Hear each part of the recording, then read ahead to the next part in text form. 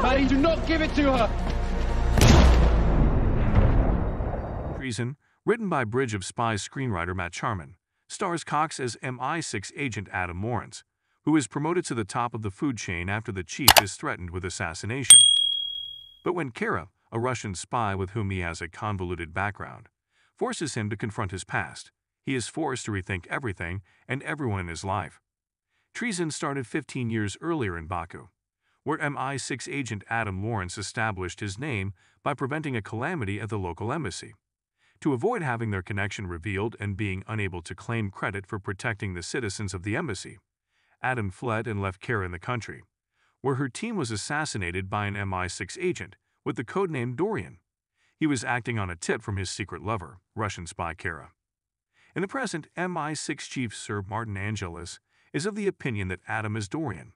This is as a result of his quick promotion inside the organization as well as the CIA, designating him as a person of interest. They are technically correct, as it happens. Adam has received important information from Kara throughout the years that has helped him win big battles, but he wasn't aware that Kara was using him. Kara poisoned Angelis to get Adam promoted to chief so he could assist her find out who killed her crew and be in a position of control.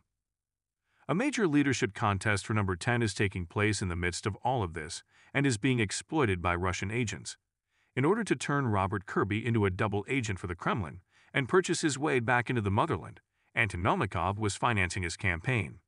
Angelis was well aware of this, but he also intended to allow it to happen so that he could later publicly reveal the conspiracy in order to further his status within MI6. A document that exposed Audrey Gratz, the foreign secretary who opposed Kirby, of having used a government plane to bring in a doctor, with the goal of aiding in her mother's suicide, was one of the many illegal papers that Angelis retained to control powerful individuals.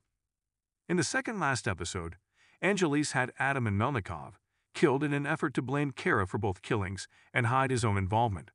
However, when Kara rescued Adam and his family from MI6 assassin Barnes, Angelis contacted CIA agent friend of Adam's wife, Maddie Deed, to recruit the help of her squad to kill Adam and Kara. The finale episode launches with a two-pronged assault. Maddie meets with Gratz after cunningly giving a phone and a note to Adam, Kara, and Malik.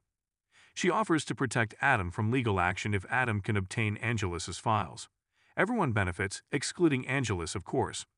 Malik makes the decision to cooperate and turns on the tracker on Olamide's phone, which takes him to a construction site where people are digitizing files and shredding the original paper copies. Here, everything starts. As you already know, the CIA's Baku file assumes that Adam is Dorian. Kara is able to sneak a peek at this document and steals the hard drive containing the digitized copies, strangling Olamide to death when she is caught.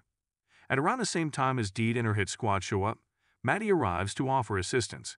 After a brief gunfight, Deed holds Adam at gunpoint.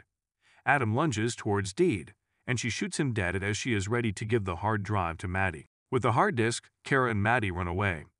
Patrick and Malik are forced to find Kara and get rid of her by whatever means necessary by Angelis, who blames Kara for Adam's murder and uses their desire to become C as leverage. Due to Gratz's refusal to accept the files after learning about Adam's passing, Kara and Maddie are left entirely on their own and without any allies. She instructs Maddie to give them back to Angelis instead, reasoning that if he reveals Adam to be a double agent, he would also undermine Kirby, ensuring her position in number 10. Maddie and Kara plan to lay a trap to catch the genuine double agent because Angelis' files only use the codename Dorian and merely think it's Adam. Kara maintains that since Adam was present the night her men were killed, it couldn't have been him. Irina Belova receives information on the compromat from Kara, who then passes it on. Dorian will expose himself to get the information, according to logic. Angelis has scheduled a hearing before the Commons Intelligence Committee, so Maddie must snoop around there. Patrick just so happens to be leaving the hearing as she arrives and runs into her. When he makes an obvious attempt to seize the data she is carrying, Maddie realizes that Patrick is indeed Dorian. She pokes him in the throat with the hard drive, drops him off for Kara to get, and enters the hearing with the files. Gratz seizes the chance to reveal Angelis' extortion and starts clearing Adam's name.